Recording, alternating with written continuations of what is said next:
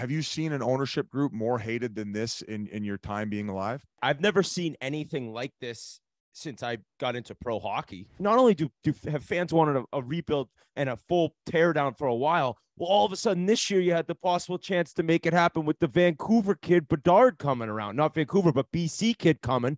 And they still, like, the JT Miller signing, the Besser re-signing, the decision to not give Horvat a contract. Like, if you're going to re-sign one guy, why isn't it Horvat?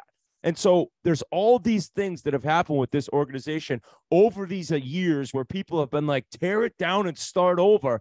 And then it all ends up with just disrespecting a guy who's been a big part of the NHL for fucking 25 years, it seems like, coaching in Bruce Boudreau. This owner is despised. Oh my God. And it's not just about the Boudreau decision, and it's not just about the rebuild. It's about all these messages I'm getting, and take it for what it's worth.